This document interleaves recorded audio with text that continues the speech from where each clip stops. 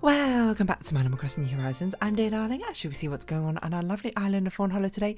Well, we'll be, as you can see from the title, talking about Little Nightmares 2. This is not me recreating Little Nightmares 2 or whatever in Animal Crossing. This is just me in my video diary talking, like, I suppose it's kind of like a review from my perspective, like the worst review, because it's not even like well researched or anything. It's literally just me spouting my opinions non-stop for 20 minutes about a game.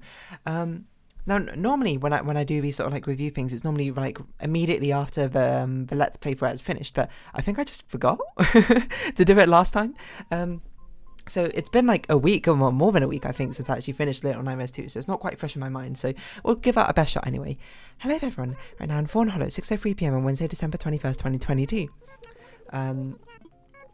Yeah, and I also did forget, but I do need to record some other episodes today. Well, we'll see. Either that or I record tomorrow morning. We'll see how it goes. But yeah, Little Nightmares 2. All in all, enjoyable game. You know, I feel like basically what I'm going to say is quite similar to Little Nightmares 1, except for, you know, slightly improved, because I think it is better than Little Nightmares 1, in my opinion. It has been a while since I played Little Nightmares 1, though, so, you know, your mileage may vary, but basically what I'd summarize my thoughts on Little Nightmares as a whole, as a series in whole, from these two games, is because, you know, I enjoy them in very sort of similar ways. It's the fact that I love the atmosphere and the environment they create. Like, they are almost like unmatched, like, in that department. Like, very few other games, I think, like, so perfectly nail the exact atmosphere, the environment that they're trying to go for, like, and the sort of whimsical horror world which Little Nightmares has laid out for you is just so perfectly encapsulated with the design elements and the scenic moments, I suppose, you have in the game. The creature design is pretty cool on the whole. I think Little Nightmares 1 have cooler, and it's different, I suppose. Little Nightmares 1, it feels a bit more sort of in the realm of like grotesque, fantastical horror, I suppose, is how I describe it. You know, a lot of daddy spoilers, I suppose, for both games actually, because the first game has Daddy Longarms, otherwise known as, I can't remember, like the Butcher or something, Surgeon. No, it doesn't sound right, but I think it's a Butcher. No, that might not be right. I'm not trying to go an online play. What are you losing your mind? With like his really, really long arms and very sort of sinisterly like large grin, and the chefs with their very sort of like melting face sort of appearance is probably how I describe it. And I can't remember what the final boss is in that third place. Oh, and then the gorged out diner guests. All very much in a sort of grotesque horror element is what I'd say. While Little Nightmares 2, it does have that element as well, and I'd certainly say that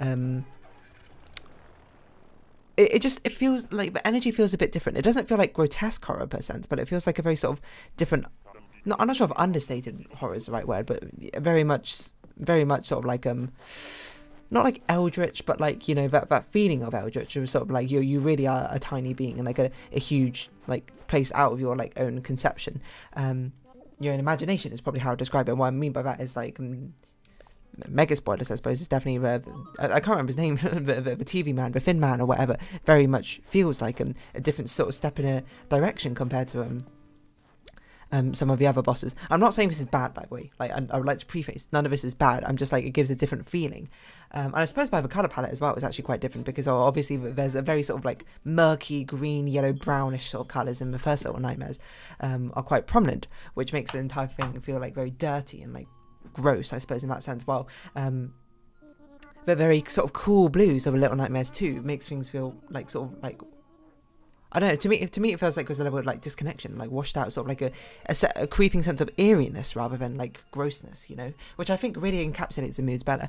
And I'm not saying that the designs aren't cool. I actually quite like a lot of Little Nightmares 2 designs. I will say the Hunter's perhaps the least horror-esque of most of them. You know, there's nothing like sort of like whimsical, as or say fantastically horrific about him. He just is kind of like a hunter dude, which is, you know, fair enough. I think he's still pretty cool, but yeah, again, I haven't actually looked at his design up close. I also might be misremembering, because that must have been like, it was in Halloween, I think, when I started recording, so it's been like 3 months or something since I no, 2 months, I can't do maths, until I really recorded that episode. The teacher is still my favourite boss out of all of them, about both games, because I think she's very interesting. Her design is, you know, it's nice because it's sort of like a fake out sort of design. Like, yes, she looks like a very sort of creepy being, I suppose, like on her face value, but then it's not until she starts just stretching her neck where you're just like, whoa, what is going on? The hospital itself, but the hospital boss, like the doctor, the surgeon, I don't know what his official name is probably, I think he's kind of cool the way he like climbs on the ceiling. His design didn't particularly strike out to me all that much, but anyway, the pale man, that's it. I looked it up, like, you know, always after I play the games, I always try and look up information about them. The Pale Man, I think he's actually got a pretty cool design. But I'm also interested in, like, their movements, I suppose, in Little Nightmares 2. It's such a weird thing to talk about, but over the designs. Like, obviously, the Pale Man has a very distinctive movement where he's very slow and methodical. And then, like, when he wants to, like, move in a quickened pace, he teleports. But he does a little thing where he looks like he's ducking into an invisible doorway where he goes, like, and he blips in front of you. That's a very cool movement. The teacher, rather than like chasing after you, just stretches out her neck to like unimaginable lengths with very like sort of like glassy-eyed, like psychotic expression on the face. Very cool movement, subversion. And then of course the surgeon, he crawls on the ceiling. That's pretty wild and different in its own right. But the surgeon unfortunately didn't get a lot of time in the first place. So yeah, basically Little Nightmares 2 is basically just more better of Little Nightmares 1. Just in a different angle, so a slightly different angle, you know, is basically what I was trying to say, which I think is good because that changes things up. It doesn't blur in as the same game. It feels like more like the next chapter of the same series is perhaps, or the next book in the same installment, which is exactly what it is, rather than like the following chapter or still part of the same chapter. It gives it enough like unique identity, I suppose is what I'm trying to say. It still falls into the same pitfalls, which I did not like in the first Little Nightmares game. And the main thing is the fact it sometimes has a reliance on like mechanical, like platforming sort of.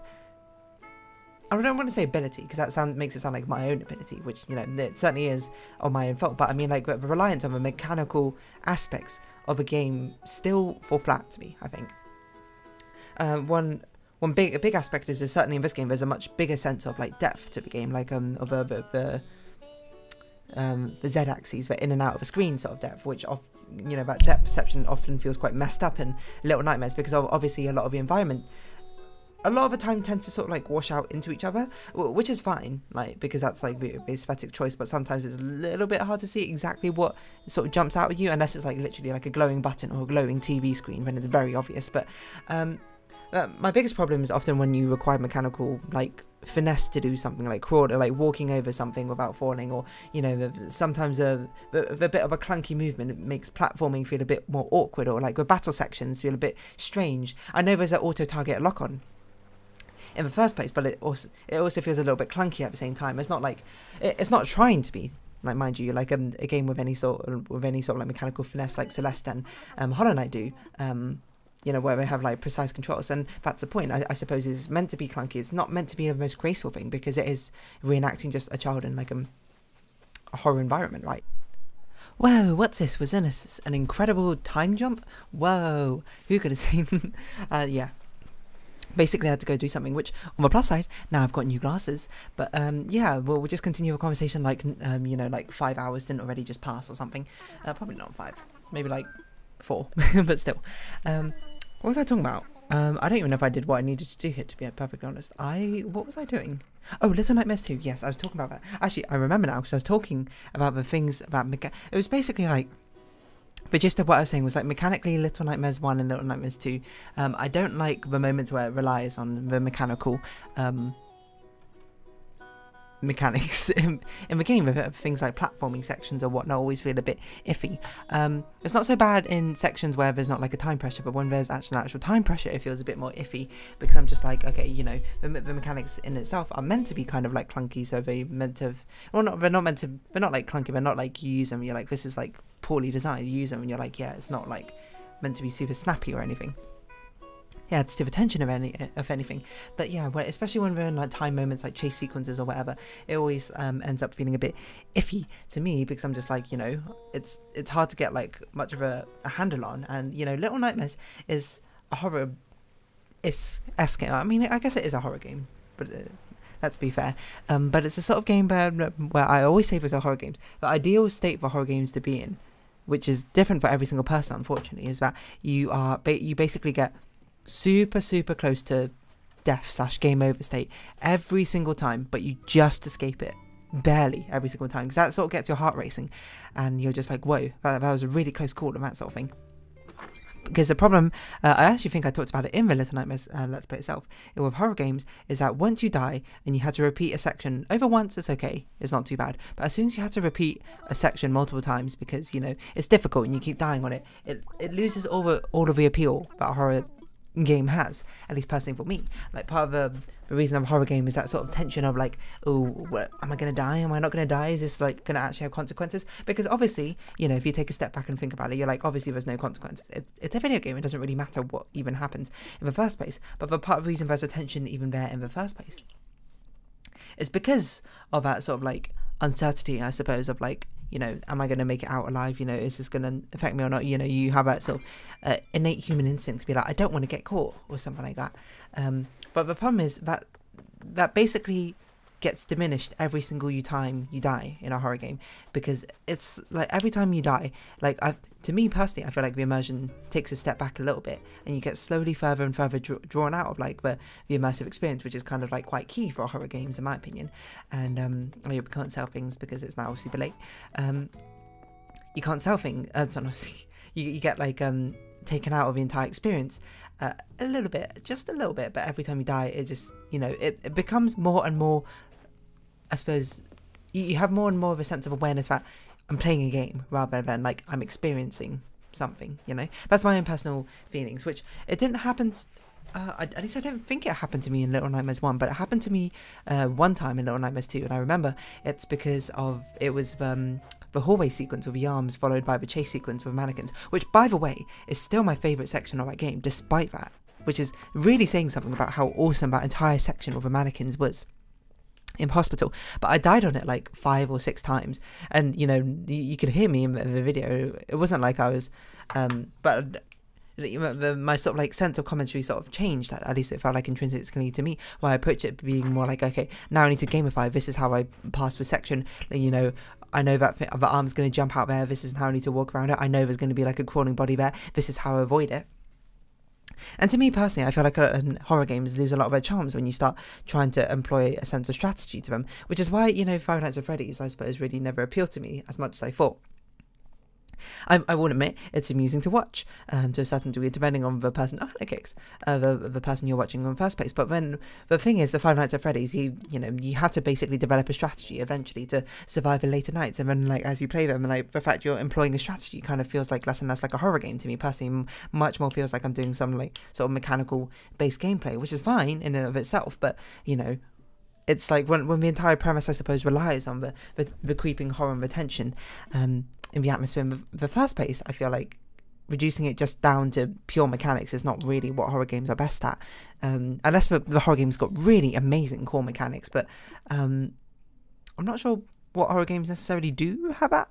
I'd assume Amnesia does. I haven't actually played Amnesia, but yeah. And also, of course, you know, when with like tailored set pieces, once you see where the jump scare happens, or once you see where like an unexpected situation happens, once you catch like a glimpse of a beast, I suppose. So like a lot of the horror, the mystery, the allure of the unknown is lost, and thus it makes it a little bit more, not humanizing per se, but it does make it a little bit more. What's going on with my cable here?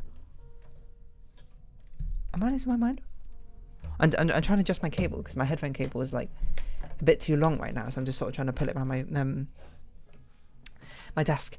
It just loses a little bit of the allure, and it feels a bit more like, you know, I'm trying to defeat the game. I'm just trying to beat this section now, rather than I'm trying to sort of get like lost in that world. That's my own sort of my personal experiences. You may, you know, agree or disagree. You know, you might be like, when you start having to apply strategy, you know, it adds to the tension. I'm like, oh, now I had to actually literally like fight my way to survive. You know, it's now a sort of like do or die, and if I don't, you know, then I die. You know, if I don't employ the strategy, if I don't, you know, think about it, like it keeps the tension up, because, you know, one sudden mistake can like be all over for you. I guess it sort of depends on your relationship with the game over state in horror games, which is completely fair. But luckily, it can only happen with one time, but I remember Little Nightmares 2, and it wasn't that bad, because it was a pretty cool set piece. It was a pretty cool section, that corridor section of the hallway, with the mannequins in the first place. So yeah. Also, Little Nightmares 2 and Little Nightmares 1 is definitely a game which has like a lot of hidden lore. I'm pretty sure in it, like as you sort of like look around. I don't know if it's like confirmed lore or anything, or if it's like a lot of it's based on speculation or whatever. But I don't delve too far into that. I just kind of like the atmosphere and replied story that it's telling you in the first place, which I think is intriguing enough in its own right. What else do I think was good? What else do I think was bad? This is major spoilers, I suppose, for Little Nightmares 2. Unfortunately, I think the ending of 6 betraying us felt kind of weird, especially especially with the way I played the game. Because I assume, I don't know for certain, that 6 betrays you at the end because, you know, she was already very apprehensive of you to begin with, and then like you slowly started building up a rapport, and then suddenly there's a key pivotal moment in the game where you quote abandon her, basically, except for I didn't realise that it was a set moment where you were meant to abandon her, because I kept trying to rescue her instead, because I thought that was what you were meant to do, and I thought I just wasn't doing it fast enough. And the only reason I ended up like getting through that section in the first place was because well, I mean, I think I glitched the game slightly and did kind of rescue her, but then it just like thought I didn't anyway, you know, but obviously didn't script in mind someone like not playing the game that they expected. They probably, you know, I'm talking about the moment where she gets crushed under rubble and you're meant to jump like to safety. If you haven't seen my Let's Play, there's a button which you can use to hold hands with 6, and I basically just kept like holding a button because it would make you hold hands and trying to like pull her along so like she wouldn't fall over. So yeah, that made the story beat feel a bit like weird, but that's like just literally something which would only happen in my own personal experience of it. I'm sure it like has a bigger impact if that didn't happen to you while you were playing the game. You know, it sort of just made me go, huh? Because it felt weird. It felt like an unearned, I suppose, betrayal in my story. But I would say that's like a very niche sort of thing to complain about. And I'm not really complaining about it. I'm just sort of showing what my own experiences, my own reflections, I suppose, of it in the first place. I don't think it tracks away from the story. I think it's interesting, you know, the fact that you played 6 in the first game and then now you're betraying yourself, I suppose, in the second game. It's sort of like, whoa. It's a weird sort of feeling, I suppose, to get betrayed by yourself. Do we have enough space in our inventory for these flowers? 2 more flowers, okay. I think we're going to have to go to a drop-off box to actually sell these. But yeah. I'm just trying to think of what other things I want to say about Little Nightmares. I think the environmental design was cool. Some of the puzzles were... I mean, the puzzles are fine, you know. I don't really hold Little Nightmares up to, like, strong puzzle standards or anything, because to me, it's not a puzzle game. To me, it's just, like, a game with puzzle-esque elements, where the puzzles are generally quite simple. You do one. Actually, to be fair, the puzzles were a little bit more interesting this time, because I do remember there were some interesting puzzles with the TVs and the elevators and changing floors and, like, jumping out the elevator before you change floors and things like that, which is an interesting sort of twist. I suppose some simplistic puzzles in Little Nightmares 1, which very much sort of felt like, oh, you know, pull lever, go here, pull other lever, etc. Just do this with somewhat good timing. And the staff sections were pretty cool, to be honest. I think they gave it a nice amount of atmosphere. But yeah, I think a good highlight, I would say, is the fact that the betrayal of the villains, of course, notably 6 and the teacher, because they were much more humanized, I suppose, compared to some of the other villains in both this game and the previous game. You know, I said this before, I think, in my reflection, but I was like, the teacher's my favourite. It's because she has some very sort of human element. So one, not only is she obviously based something in a much more realistic, quote, not a stretchy neck, but like the role, I suppose, she fulfills in the game, something which people might have even had a fear of, I suppose, when they were younger. But like the fact her final boss section is like that piano scene where she's just there, like, basically enjoying herself playing the piano, completely oblivious to what she sees as just like troublesome students rather than anything else. It's pretty cool, I suppose. You know, it sort of like adds a layer to, like, not only she's not just like some, you know, evil blob or evil manifestation or whatever. She's like manifestation which has a conscience, which enjoys things, which has a human element to it, but still chooses to be, you know, cruel and evil and villainous, I suppose. I think that always adds a very interesting layer in my mind. Yeah, so basically the long and short of that being, I'll let all these slowly run over to me. Long and short being like, yeah, but the teacher is quite interesting. And of course, 6 obviously has a humanizing element because, you know, we played 6 as 6 in the first place. And, you know, I think it was cool basically seeing the sort of bond between Six and Mono grow and then being shattered at the end. Because I always like my melancholic endings, you know, I say that all the time. And you know, but my point still stands on before, where unfortunately the melancholic ending didn't quite land for me, because it just sort of left me quite confused. I was sort of just like, what? What? I don't really sure I understand what motivated this, apart from like Six really just still didn't trust us the entire way through, which I guess is like fair, but you know, feels a bit weird. But yeah, I mean, your mileage may vary depending on how you interacted with that in the first place. So yeah, basically on the whole, I thought Little Nightmares 2 was great. You know, it's the same sort of opinion I have on Little Nightmares 1, where, you know, if you go in it for certain things, if you go in it for like super amazing puzzles, if you go in it for like very deep mechanics or anything like that, you're not going to get what you want, to be perfectly honest. But that's fine, because that's not what it's trying to do. It's trying to pull you into a very whimsical, horror-based aesthetic world, and like lose yourself in the moment, I suppose. And it does a fantastic job at that. Its set pieces are fantastic, its environment is great, character design fantastic, and it just absolutely nails its atmosphere from the get-go, I would say.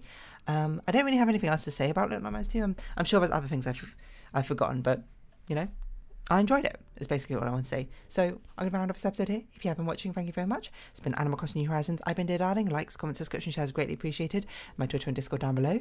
Hope we can see each other again, but for now, it's our farewell. So until next time, bye-bye for now.